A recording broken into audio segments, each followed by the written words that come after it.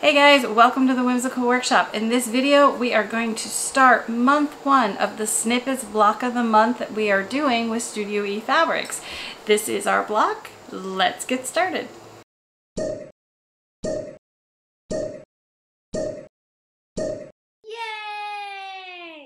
Alright, so we are ready to start off with block 1 of our Snippets sew along. And in this project, all of the fabrics are ombre, which look like this. So very, very pretty. But I designed this block of the month especially for those of us who do not like to fussy cut ombre fabrics. The whole project, except for a couple of the borders, you're going to just cut the fabric as if it wasn't ombre, but the ombre will fall into the quilt. You'll see it as we piece it. So for block 1, I'm actually going to go over how we cut the fabric as well as how to piece the blocks. So we are ready to start with block 1 of our Snippets block of the month. Before we get started, I want to talk a little bit about the project and how the pattern is set up, and then we're going to jump in and start cutting our first block. These are free patterns that we've done for Studio E Fabrics. I will put a link below of where you can download the pattern. And it is a 6-month block of the month, and we're going to do a video each month showcasing that month's block. Or in the last video's case, we're going to put the whole thing together and show you how to fussy cut the borders and get your quilt finished. So on the patterns we have on the front, we tell you what fabrics you need and how much. We give you a picture of the actual block we're making for the month, and then down here is a thumbnail of the finished quilt so you can see where we're going. On the next page, what we do is we have an entire swatch page for you. So you can reference the names on the cover and go through here and you can label them A, B, C, D, however you want to do it. Especially if you're not using our fabrics, you may want to just create your own swatch page to follow along. The color letters, the A, B, C, D assignments, are going to be the same throughout the whole series of patterns. So whatever fabric A is in month 1 will be fabric A in month 3.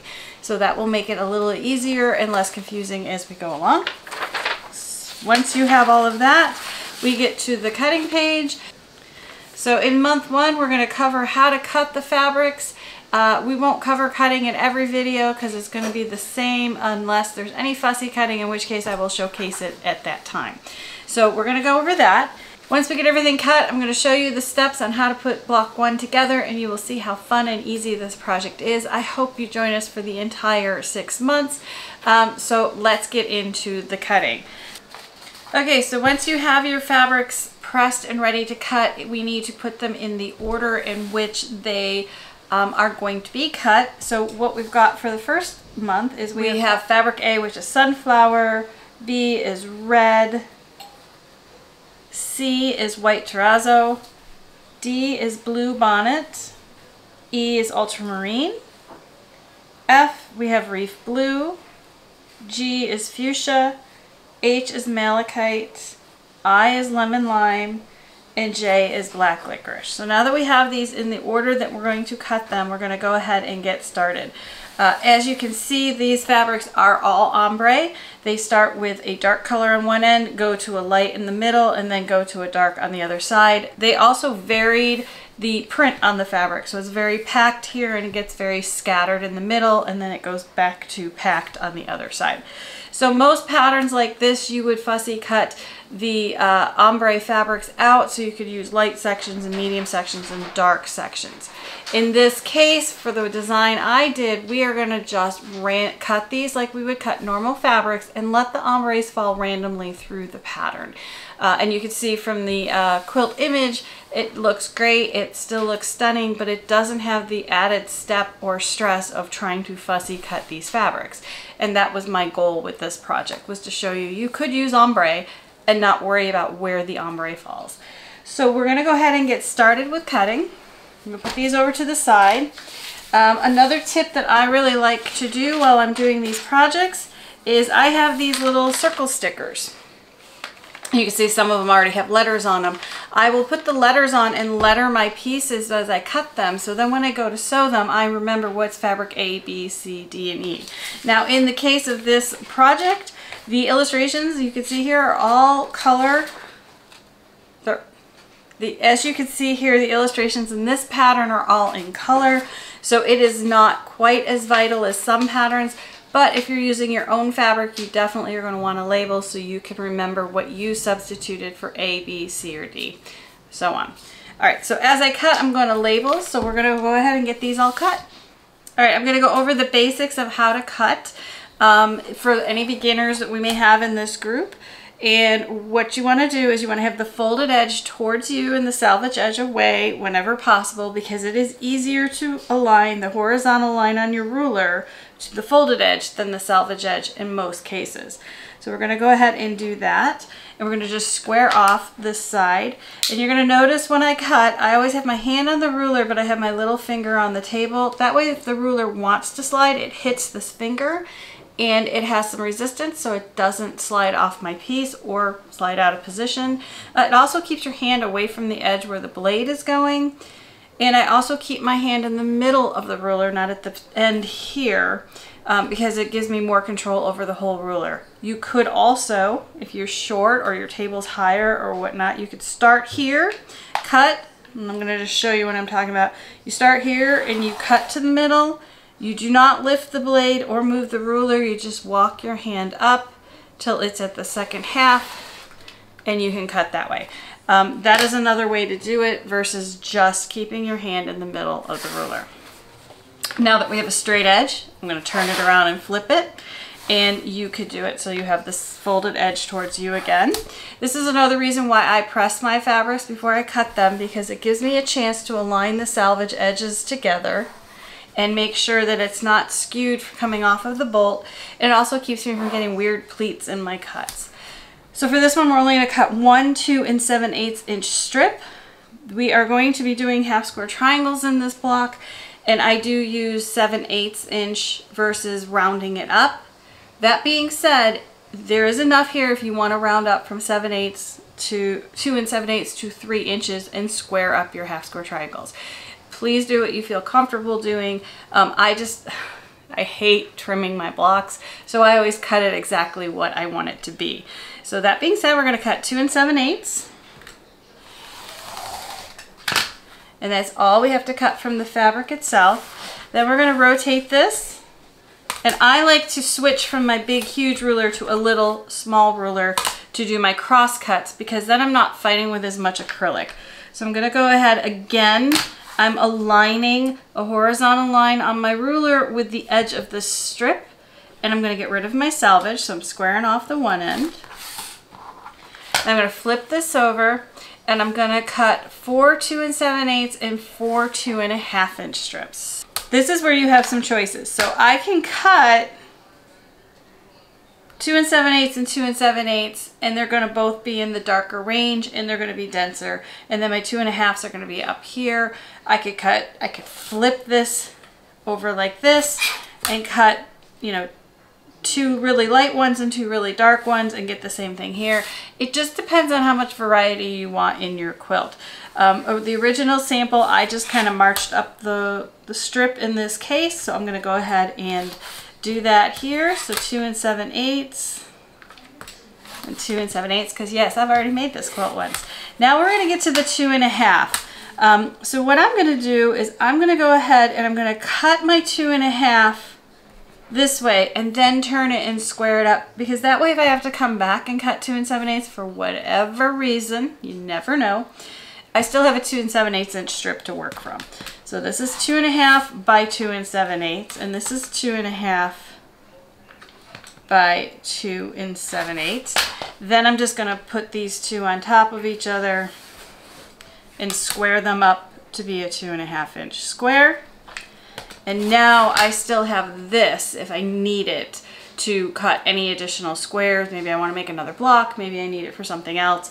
We are generous with the fabrics with this one, so you should be okay and not need it, but you never know. You know, crazy permanent marker incident may make you have to do something with it. Okay, so that's how you're going to cut your strips. I'm going to go ahead and keep cutting all of these. I'm going to fast forward over it so you can see me do it, but yet not have to go slow-mo. And then we'll get into the piecing.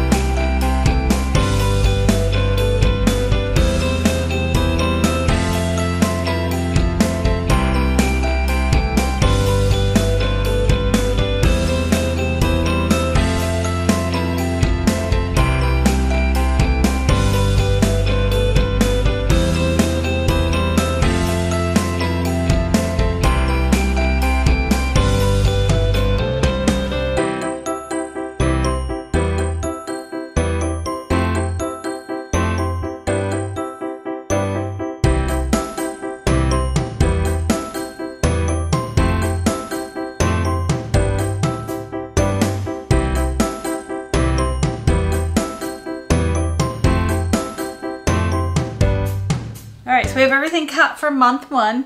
And now we're going to go ahead and get started.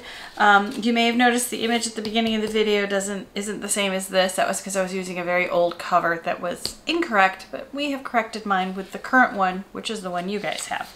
So this is the block we're making. So now we are ready to start sewing. And what I like to do at the beginning is to just sort of pair up what's going to what. So H and I are getting the J's. Then we have the bigger C's. Oops, sorry. Bigger C's, bigger A's, bigger F's, and bigger B's. These are all the 2 7/8. So these guys are all going to go together. And then these guys all get sewn into the 4 patches later on. So now we know what we're working with. So first we're going to start doing our flip and sew on these. And I'm going to show you how I like to do this and the traditional way. Okay, now that everything is cut, let's go ahead and start putting our blocks together. The first 2 units are unit 1 and unit 2. And they are using fabric H and J. This is 4.5 inches, this is 2.5 inches, and unit 2 is using fabric I and fabric J. They're put together the same way, but I want to walk through 2 methods on how to do flip and sew to create these square and a square blocks. All right, so let's go ahead. I'm going to show you the first method, which is the directions in the pattern. And so how you're going to do that is you're going to take your 2.5 inch square and you are going to take a ruler. And I like to use a ruler with a 45-degree line on it because it makes it easier to align it. And I'm going to align the 45-degree angle against the square, and the edge of the ruler is going to go on both points of the square. And then you just draw a line from point to point. Now, to avoid stretching your fabric, I recommend starting in the middle and working out to each corner versus trying to start in a corner and going straight. So there is the square marked. Then you would go ahead and place the 2.5 inch J square on the 4.5 inch I square, and you would align the edges, okay? And then you're going to sew from that point to that point to create the flip and sew, and then this guy can flip out. That's what we're trying to get to. So you can do that corner first, and then we're going to sew this guy on second, and so that it looks like this. So we have 2 corners. Now we need to trim off and press open these 2 side triangles. And you can trim it 2 different ways. You can trim it, I've already started this one here. You can trim everything from behind. So you're going to get rid of everything. Or on this example, I left, you can trim the center piece out, leaving a 1/4 inch seam allowance. You can leave this back square to use to line everything up as you're piecing your block together. Both methods are acceptable. I would just recommend doing one or the other through the whole quilt. In this case, I prefer to cut the excess fabric away from the back so I don't have added bulk in there. Once you've trimmed these, and you can use let's show you the ruler. Take a ruler and you lay it on the square a 1/4 inch away from the seam allowance, and you can just trim that off. And then you will repeat that on this side. Once we have this trimmed, I'm going to go ahead, I'm going to press these 2 open. Okay, once I've trimmed these, I've gone ahead, I've pressed these open. So that's the back, that's the front. Then I'm going to go ahead and I'm going to lay a square on here, and again sew from point to point, lay a square on here and sew from point to point, and that is going to get us this shape. Then we're going to go ahead, we will trim these again and press these open, and that will make the square in a square. And so you need to make 4 of fabric J and 8 of fabric H. This is unit 1 and this is unit 2. Now I want to show you a second way you can do this flip and sew method that comes out, I think, a little more accurate, but it does require a special ruler, so therefore we don't write it in the directions that way. And how you would do that one is you would take a square, and this one already has a faint line there, but I'm going to mark it a little bolder here. And I'm using a folded corner clipper. A lot of people have these in their stash already, and you can align it on the square. You can align the top edge of the square, the side of the square, the bottom of the square, this line right here, and the diagonal. And then you're going to go ahead and mark your line. So it looks like that. So now you're going to see there is a large triangle and a small triangle, and you are still going to sew from point to point, but now your 1/4 inch foot will ride along this edge. So you would go ahead and place this on the square. Again, you're going to sew from point to point, but you're going to let your 1/4 inch foot ride along this edge right out here. And it's a much more accurate way to do flip and sew. This will match out perfectly with the back square, because when you're only drawing from point to point, you're only using this as a reference point and this is a reference point. When you're using this ruler to mark your squares, you're using 1, 2, 3, 4, 5 reference points, and that makes it a much more accurate line. And as long as you put your 1/4 inch foot on that line when you sew these, they will flip out much more accurately. So then once you've done this side, you would repeat and do the other side just like we did with the other technique. You will trim these off, and now in this case, if you don't want to get rid of both pieces, you can just cut this inner piece out, and you would cut right on the drawn line because you want to leave a 1/4 inch seam allowance. And then when you press this out, again, you see it matches. But if it didn't match, if let's say it was like this, a little bit off, I'm rolling this down so you could see it. Even if that was a little bit off, when you go to sew your next piece to it, you would just use that back square as an alignment.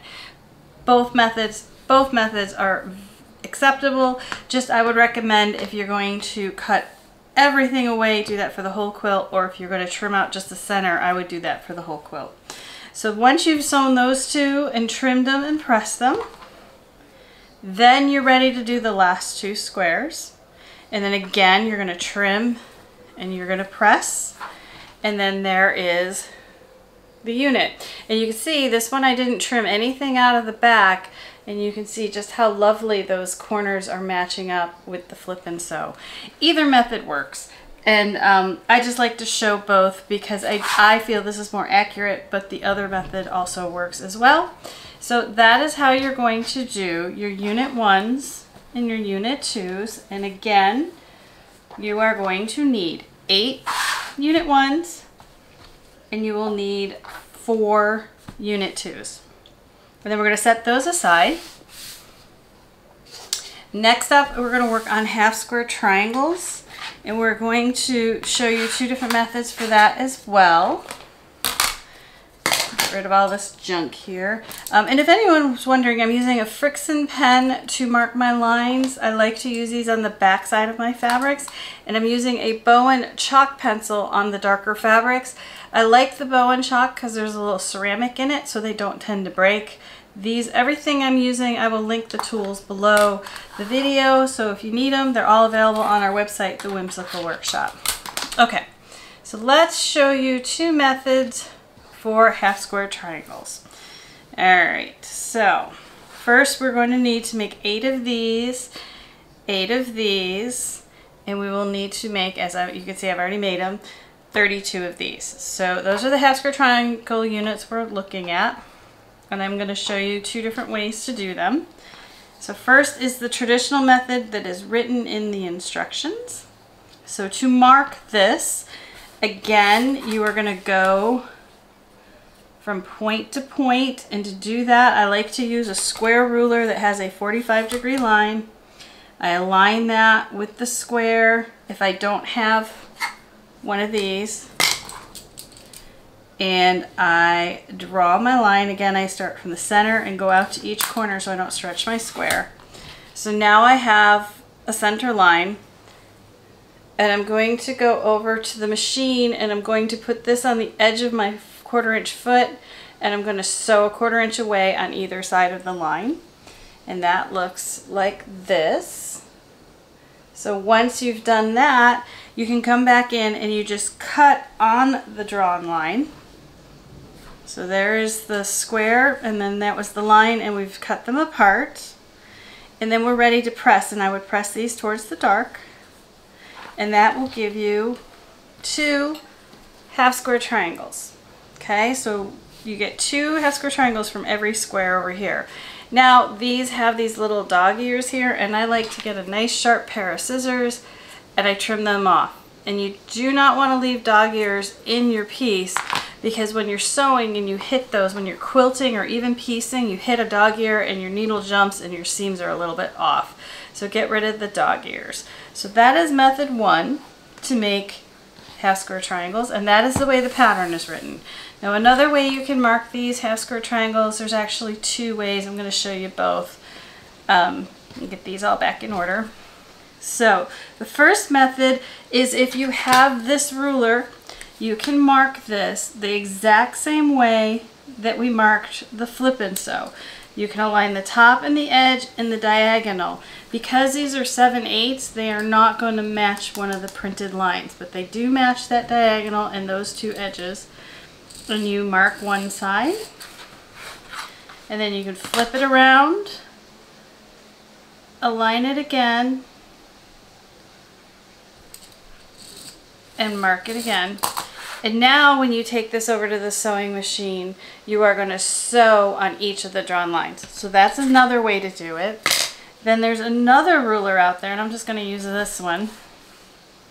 This is, I don't know if it has a name, I'm sure it does. It is the Creative Grids RSMN 15. It's this weird little ruler, but it has the end is squared, so you can align the end of the ruler with the square on the back. And I like to eyeball that it is hitting here, that the center, this corner is right in the middle. So this isn't quite as accurate to me as the other ruler, but it's really handy to have, because you can mark the one side and you just move your hand out of the way, and you can mark the other side. So you can do both sides at the same time. Okay? And then you can take this over, and you again would just sew on the drawn lines. So we've done that. So here it is sewn. Here it is sewn. And then we're going to go ahead again, same thing as the other one. You're going to cut in the center. You have 2 half square triangles, just like that. And then we're going to trim away our dog ears. So that's how you're going to do the half square triangles for the block 1. Alright, so we have our unit 1s, our unit 2s, our unit 3, 4, and 5s, and then all the square 2.5-inch squares we cut in the beginning. So we are now on to making unit 6, unit 7, and unit 8. And so how we're going to do that is unit 6, we're going to make 4 of these. So we need 4 B's and 4 E's. Now here's my E's, okay? They go just like the fabric, they ombre. So you can choose for unit 6 to just use the darker ones, or you could take 2 dark and do 2 lights for the unit 6 and mix them up. It is totally up to you. It does not make a difference on the look. So I'm going to go ahead and use the 2 dark ones, the B's. We don't need these right now. So we have these 2, and then we have unit 3. We're making 4 of each of these. 4 of this one. Alright, so there's unit 6. Unit 7, same thing. We're going from dark to light. You can choose to pick them up, mix them up. It's totally up to you, but we need 16 of these. So 4, 8, 12. There's 16 of those. And then 16 G's, again, dark to light. So you could flip this so the dark and the lights mix. I think I might do that this time just to see what it does. And then we need 16 of these guys here and 16 here, so that's 32. So 2, 4, 6, 8.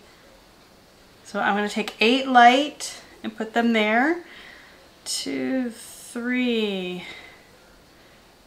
4, 5, 6, 7, and 8 here. It is so random. It really doesn't matter, but I am mixing some of these up just so you can see what it looks like.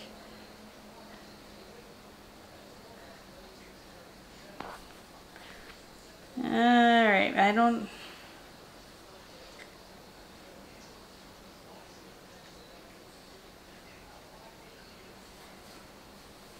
And there we go. So that's that unit. And then we have 4 of these, 4 of these, 8 of these, 1, 2, 3, 4. And those go like that. So I'm going to go ahead and get these sewn. I'm going to come back and we're going to talk about pressing them. I have the top rows of Unit 6 sewn and the bottom rows of Unit 6 sewn. And so we are going to press both towards the solid square. Now when you go to sew these together, here's a little tip. This side has a seam and this side does not. So I like to start on this side and work my way up to the seam versus getting caught right there with my sewing. Sometimes the needle will jump and doesn't like to play nice. So I do start here and sew down. I'm going to press both towards the solid square.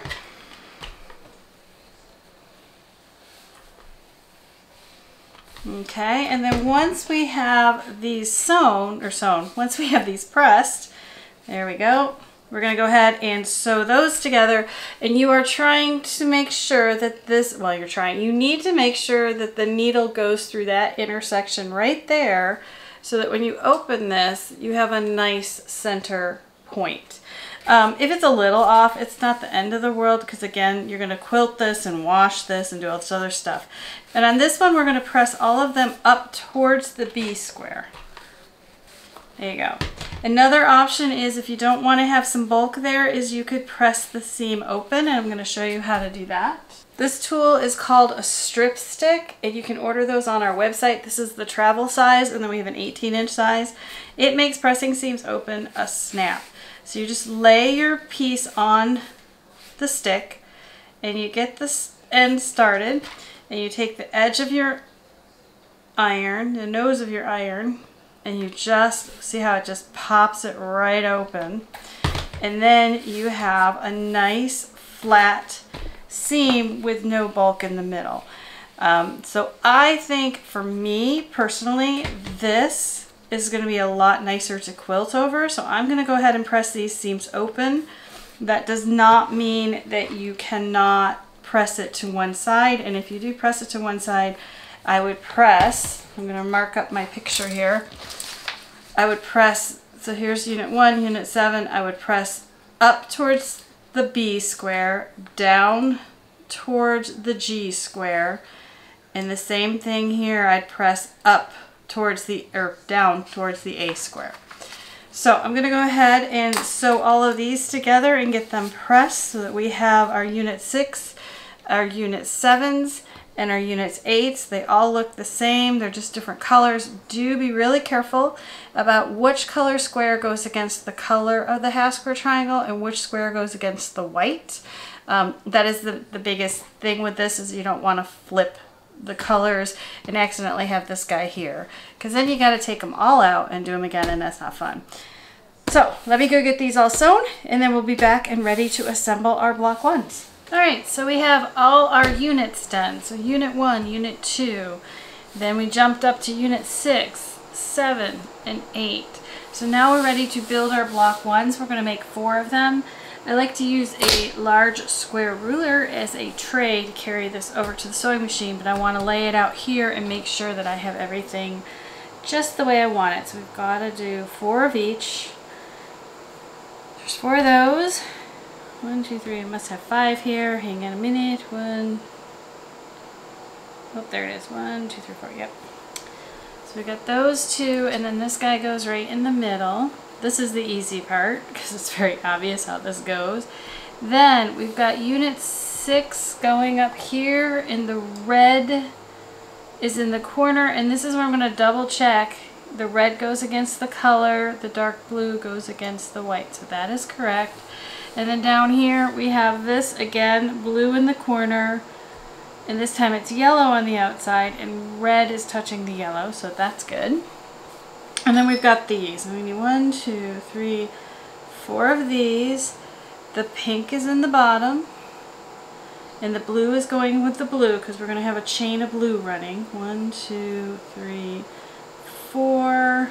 So there you go. You can see it's like it's starting to create my diagonal rows. So you can really look at this and figure out if you know, you have something sewn backwards or flipped, or you know, it happens to the best of us. It happened to me on the first one of these. I actually flipped the star points on one block and we didn't catch it till late. So you know, just double check everything. This looks like this. So what I'm going to do is I'm going to sew these into rows. So I'll sew this row and this row and this row. I'm going to press all of my seams open because I've already started doing that with this center seam, and there is a lot of intersections that are going to make your seams bulky. So at this point we will go from the rows, press these seams open, and then the blocks will press these long seams open. So let me get these sewn, I'll show you a little bit of the pressing, and then we will be done with our block 1. Alright, so we have our all our units sewn into the rows. There's the top, the middle, and the bottom. And now I'm going to show you how to press these, and then we're going to sew the rows together to make the blocks. So just like we did on the center seam, we are going to press all of these open. Now I showed you earlier the smaller pressing stick. This is the larger one. Again, both of those are available on our website. I'm going to bring my iron over to this side. And so how you use the pressing stick again, and this is why I like the longer one sometimes, is you can do multiple blocks in a row, is you start opening the front with your finger, or a purple thing works great. Put the nose of the iron in, and I just sort of press the back, I just sort of hold or pinch the back of the seam to keep the seam vertical or upright, however you want to say that. And so again, I can just move down, and I could do the third one as well if this wasn't hanging off my super minuscule tiny ironing board. And then we're just going to slide these guys up and do it again. And I like pressing seams open so that the back is flatter and it's easier to quilt. Now pressing a seams to the side would make it a stronger seam, so it is a call, I guess, on your part which way you'd like to go. If you are going to press the seams to one side, let me get these pressed out and then I'll show you which way I would do that.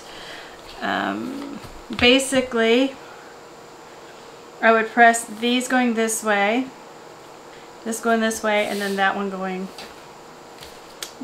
that way, because it really isn't going to matter which way you press them. So I would do it like you do quilt blocks in a row, so one going one way, one going the other way, and then that's going this way, and then those seams would nest in the middle. So that is pressing those open. I got one more here. Let's quickly press this guy open, and then you're ready to press your rows. Then you're ready to pin your rows together and make your quilt blocks, which we need 4 of these. This is 4 of block 1. So let me lay this back out how it goes. Like that. And then that one goes like that. So here we have it. Got it sideways. Here we go. 1, 2, 3. And then here it is sewn. I have not pressed these seams, so I'm going to show you how to do that. And again, it's the same thing. This is another reason why I like the longer stick. I can do that whole seam at once.